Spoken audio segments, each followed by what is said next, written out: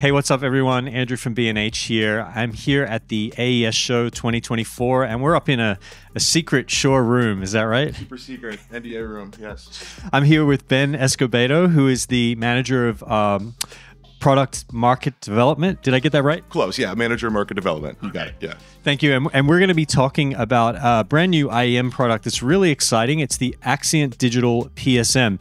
Now, from what Ben has told me, this unit is somewhat of a Swiss Army knife IEM system. It can do narrowband, it can do wideband, it does analog, digital, and a whole host of other features that Ben is going to tell us about.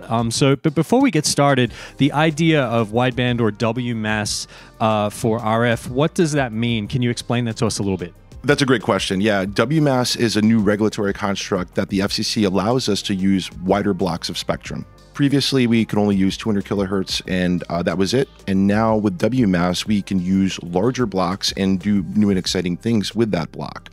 So essentially, you have a single frequency with more than one audio channel on the same frequency and a little larger block. You can almost think of it as a mini TV station. Within the WMAS mode, we can do 4 stereo mixes and an 800 kilohertz block on a single frequency. And that helps you maximize the amount of channels you can get on air with less frequency coordination, which is wonderful. So this is Shure's first WMAS product, and it is one of the capable modes that this product can do, in addition to digital narrowband and also narrowband analog. And there are also some other features that you had mentioned too, such as the spatial diversity. Yes, spatial diversity is really cool. It is kind of a first that I've seen. It's basically a fancy term for the ability to broadcast the same frequency on 2 different antennas at the same time. So on the back of the unit, you come out with 2 BNC cables, traditional, regular, antennas, and this allows you to make one area super robust for excellent coverage, or traditionally, like if you're trying to cover a stage in a thrust or a stage in a green room, you're encouraged to overlap the antennas and the coverage with the spatial diversity. This is not really done today. If you overlap an analog wireless today, you'll hear weird noises, but the way we're doing it, it's constructive, and it's if you're familiar with the quadversity concept, it's similar to that, where you have more data paths going to the unit. Okay, so cool. So you can basically just get more even coverage in a simpler way. Right. Multi-zone, if I want to cover 2 different areas, or if I just really want to make one area super robust, or have 2 areas that overlap, which is very common, this is a great way to do it. And right off the back of the unit, without additional hardware, you just 2 antennas, and you're also being very efficient in the spectrum because you're using the same frequency. You don't have to eat up 2 frequencies to do this. So it's very responsible in spectrum usage. Gotcha. Okay. So say I'm a user who's pretty invested in the PSM 1000 ecosystem. I have, batteries, body packs.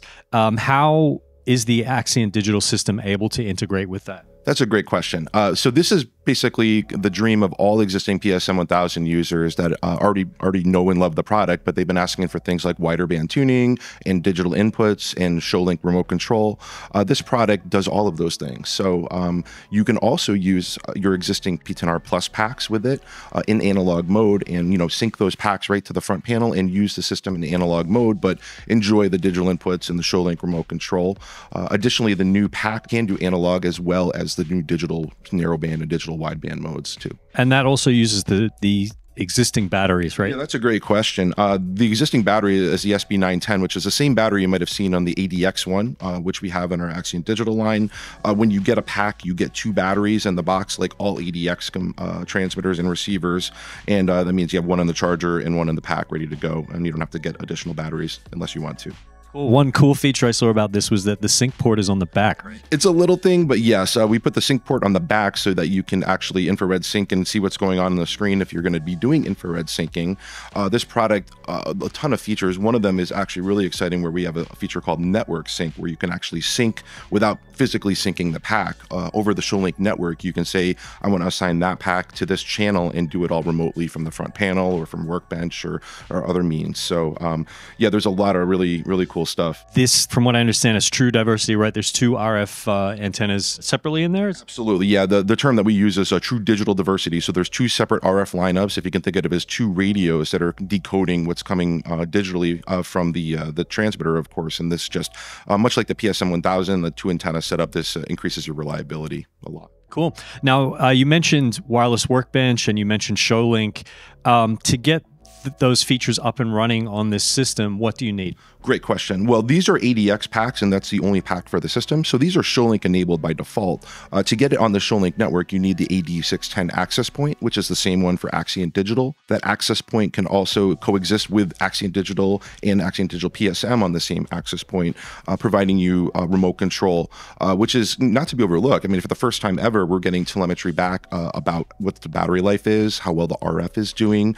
You can also remote control anything on the pack, including the volume knob and any of the settings if you forgot to lock it remotely. So having that back channel communication using existing ShowLink hardware is just a game changer. Right. So it sounds like in a environment, say like smaller theaters, if they have a limited number of wireless, but they need to switch them between applications, it can be easily done. Absolutely. Just like Axient Digital, you can have 8 body packs registered to each channel, but you can have unlimited number of body packs listening to the same channel with or without encryption. So it opens up a bunch of possibilities of just managing a large number of packs from everything, like you mentioned, a bar band, house of worship, all the way to like a huge awards show. The system is ready to go for all of that. Awesome. And I had one more question. There was some talk about Shure Cloud, is that right? And about licensing and things? That's right.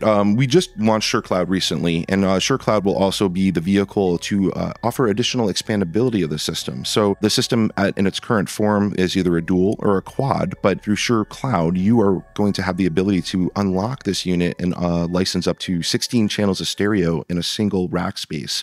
The licensings will be managed by Shure Cloud, and it's not a subscription-based thing. It's a one-time purchase, and you have a lot of flexibility, ability to transfer licenses, ability to move licenses around from one box to the next. If you don't want to do any licensing, the box will always be a 4-channel box or always be a 2-channel box. It's up to you if you want to expand your capabilities down the road, which is great. So, I mean, you can start off with like maybe a dual or a quad, and you say, oh, I need to add another 2 or 4 packs.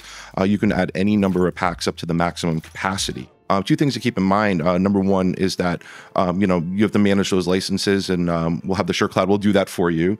And number 2, any of the additional license expandability, you're going to be using the WMAS wideband digital mode because of the channel counts. Of course, due to the limited panel on the back, you'll have to hit it with digital inputs, AES3, AES67, Dante to get that. But you can ideally have this in a 1RU, 16 channels of stereo IEM, and put it in the overhead bin, which is absolutely phenomenal. Wow. And will all of those, if you max the system out, just as you mentioned, do you need to do anything with expansion for antennas, or are you cool on sort of what's in the box? That's a great question. You are cool with what's in the box. I mean, just to be clear, all the antenna situation as far as antennas and cabling are exactly the same as we have. There's no specialized antennas for the system. There is a new combiner for the system. If you're going to be increasing your channel count, this is a smart passive combiner that actually says, hey, I'm going to be losing X amount of dB. Please give me more power to compensate for that. And that's the smart part of it. But for most users, they most likely won't need a combiner, as the system itself has internal combining. So a lot of the modes you can just say, oh, I want everything to go out of 1 antenna or 2 antennas. And it's a very complex subject because of all the flexibility we give you.